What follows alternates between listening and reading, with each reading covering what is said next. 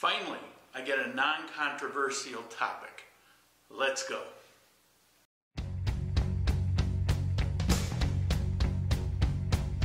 Here's your story, let's begin. The water's fine, come on, dive in. The future's here, it's right before your eyes.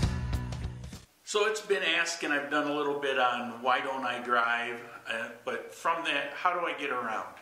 So let's talk about the different modes of transportation available to you, some idea of cost, and so you can decide whether you want to get a car or a motorcycle or rely on the public transportation. Number one, planes.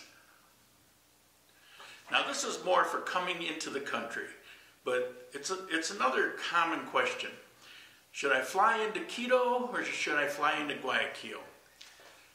The problem is the flights in and out of Cuenca are really problematic. You can't count on them. You can book a flight that'll bring you to Quito, for example, and then you get a leg to Cuenca, except maybe that's not flying today, or maybe the next day.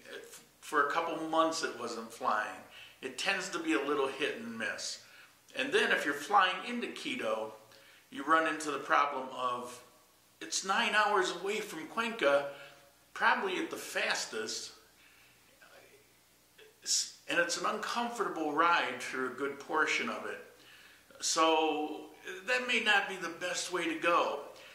So if you fly into Guayaquil, it's about 3.5 hours to Cuenca, a lot less time, and a lot less expensive, of course.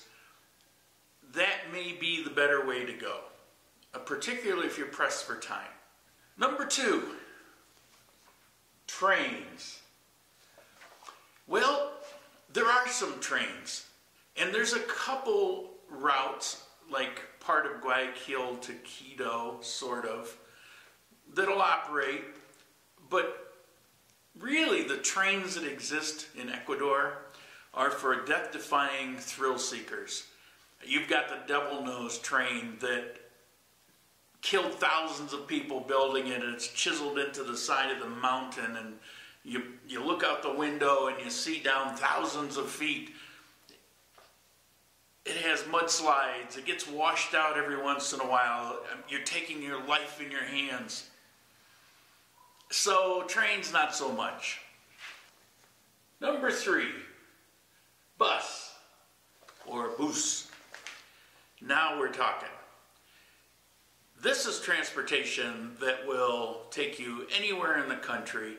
Probably the most expensive fee is about $20. Typically it's, well, from Cuenca to my house it's $1.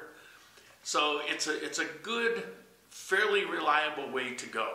But the downside, well, you've got your maniac drivers. They think they're in NASCAR, but they're driving a bus with 60 people in it. And these are mountain roads with sheer drop-offs and, as I mentioned, mudslides. So trying to get the most out of a bus as you're whipping around these corners isn't the best way to go. It also makes you kind of sick and queasy or bruised from banging around. So that can be an issue depending on the run.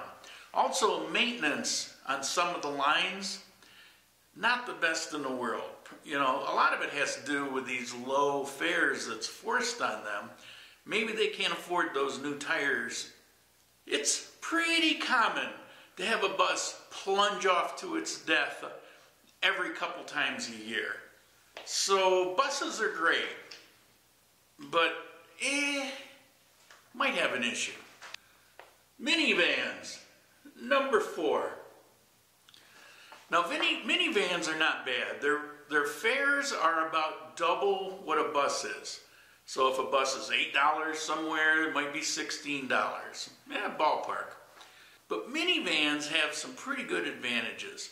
For example, they tend to be pretty well maintained. But the best thing is, if the driver starts getting a little crazy, you can just say, "Hey, buddy, stop it." And they will. Also, On the buses, if you need to pee, yeah, they got bathrooms in the back, but they don't let you use them most of the time. But on a minivan, you can do the, are we there yet? Are we there yet? Are we there yet? He'll pull over and let you use the toilet. Or somebody's thirsty or hungry. He's not going to make endless stops. But every once in a while, somebody will request, and I've seen that they accommodate. The customer service is better. So minivans are not a bad way to go. You certainly have less bruising. Taxi. Number 5. Taxis are pretty good. Taxis are my favorite mode of transportation. Here in Hakkarainen, anywhere you go, it's $1.50. That's the minimum charge, $1.50. If I take a taxi from Cuenca to Hakkarainen or vice versa, it's $20. On the meter, it's probably $17. But, you know, it's kind of just customary because you're tying them up for a while and that sort of thing. In Cuenca, you can go across town for about $5, but most places you're going to go is $2, $2.50, something like that. Taxis are pretty reasonable considering the time and the distance. It's not a bad way to go. It's a pretty safe way to go, particularly since they have meters. It's a pretty economic way to go. Used to be a problem without the meters. That's kind of gone away. So taxis are cool. Just keep in mind with taxis that in the evening the fares go up quite a bit. So you're going to pay a lot more after 7 or 8 o'clock. I'm not sure the cutoff. Probably about 7 o'clock. The rates are going to go up. The meter's going to go faster. If you're not a night owl, it won't make a bit of difference. You've also got green and white pickup trucks that are taxis. They're trucks for hire, quad cabs. And you see those everywhere in the countryside. We've got in Hakkarainen, we've got yellow taxis, but most of them are the green and white pickup truck quad cabs. They're really useful, they're really handy. The fees are the same, but they're not metered. So you want to make sure that you have an understanding before he drives away of what it's going to cost you. Because if you don't, then you're going to have to pay him whatever he tells you when you arrive. And if he decides he can get $6 out of you instead of $3, he might do that. But if you get in and tell him where you're going to go, and you tell him $3, right? And when he agrees, you're good to go, and then he's obligated to do it for the $3, and I never see a problem with that. Number 6, drivers. Drivers are useful. You want to get to know 1 or 2 or 3 as soon as possible. They're really handy. For example, I needed to go to Gualaceo. It's the other side and over the mountains from Cuenca, from Hakkarainen. That's it's a bit of a trip. If I'm going to do buses, I'm going to take a bus to the bus station, get on another bus, and then it's kind of a mess. There's delays. I don't like that.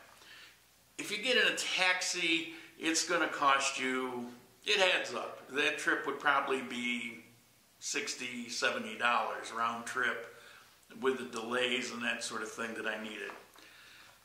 So what do? I talked to my local guy here. He actually owns one of the quad cab green and white, but I've gotten to know him.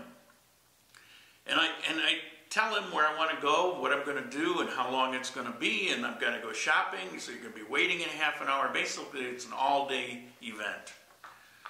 And he says 45. And I said, oh, geez, I don't know. That's a lot. How about 30? We settled on $35. So he drives me up to Cuenca. I have to do something. I go to Gualaceo. We wait, contact the guy. He shows up finally after half an hour of waiting. We do our transaction. We come back. I do some grocery shopping. He's waiting.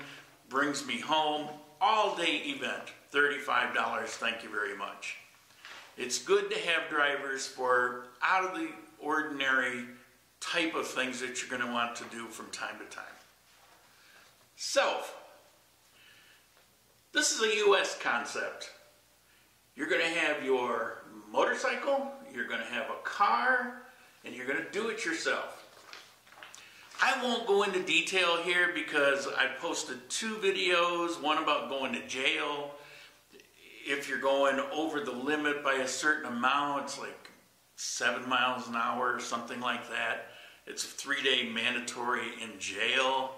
I'm not for those things. Getting the license, sending for the information, taking the test in Spanish. Yeah, there's ways around all of this. The bureaucracy, the matriculation fees, the paperwork, just handling all of this stuff. I don't want any of that. It's just too complicated. It's expensive. You're paying double for a car what it's worth.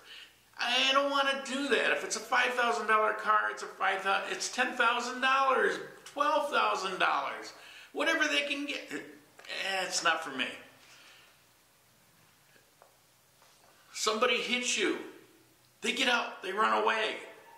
No, I don't want that. So, yeah, you can do it, but I don't want the problems with that. It's not for me. Number 8, Tranvia. Ha ha ha. Ha ha ha ha. Ha ha. Sueños. You know, it was a nice thought. It was a nice dream to have this little electric vehicle running through the town, that kind of thing, but the people didn't ask for it. The people didn't want it. There's a gigantic problem of bus pollution. These big blue monsters that you see in these videos that I do, blowing out huge clouds of black smoke. It burns your eyes and it burns your lungs, and it's all day long. You know, this is going on. It's nasty. The Tranvia is what, over $200 million? Nobody even knows for sure. It was supposed to be done a couple years ago. It didn't get done. It's maybe a year or 2 from now. They're having to go back and redo a lot of the work, the inferior concrete. Some of it that was done 2 years ago looks like it was done 20 years ago. So they're redoing sections of it. This is a never-ending thing. People have gone out of business because of construction. It's been a nightmare. And people didn't ask for it. This is what happens when you get a socialistic government that decides for the people what's best for them. What would have been best for them is if they had taken a quarter of that money and put it into hybrid buses. They could have gotten rid of all these blue polluting monsters that are killing everybody.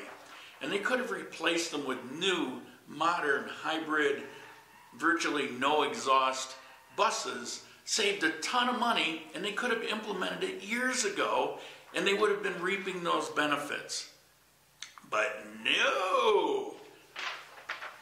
We gotta have a Tranvia, because they have them in Europe, they got them in France, and we want to be cool. So, we may get a Tranvia, not this year, maybe next year. Every year it just keeps, it was actually supposed to be done 2 years ago. So I don't know, we will see. So that's transportation choices you have, some ideas of what you may or may not want to do. I hope it does you some good. You know you could.